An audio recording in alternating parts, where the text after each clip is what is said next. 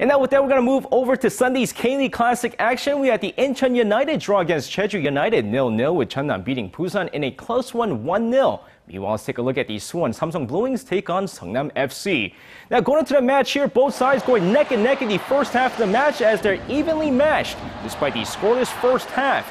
But the second half, a different story as Kim Tae-hwan scores in the 56th minute, giving Seongnam FC the 1-0 lead. But shortly after the 62nd minute of the match, it's Suwon Santos to the rescue, the equalizer, as the match is now tied 1-1. Suwon tries to get in one last goal in the 90th minute, but to no avail as the match ends in a 1-1 draw.